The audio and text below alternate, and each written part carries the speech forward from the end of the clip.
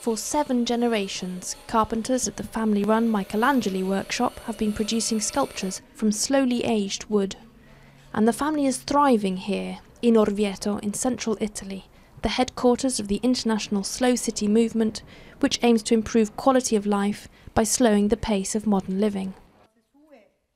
Gaia Ricetti says the business has felt the effects of the economic crisis, but they prefer a town that favours artisan quality over mass-produced products.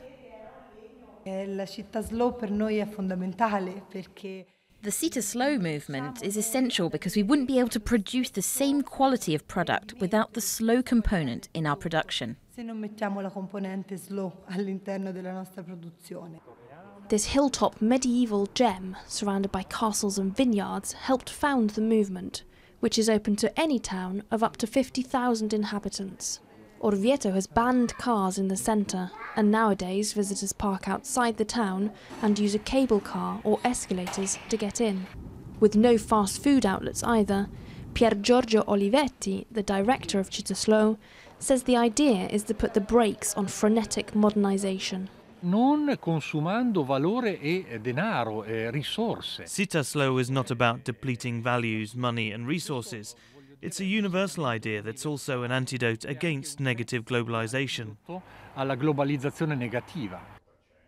The town prides itself on its traditional artisans, with printers and potters working in small workshops dotted around the centre.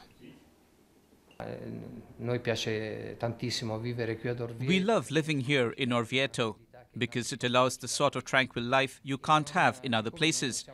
And as we are not ambitious, we don't want to make money, but have a relaxed life. This is the place for us.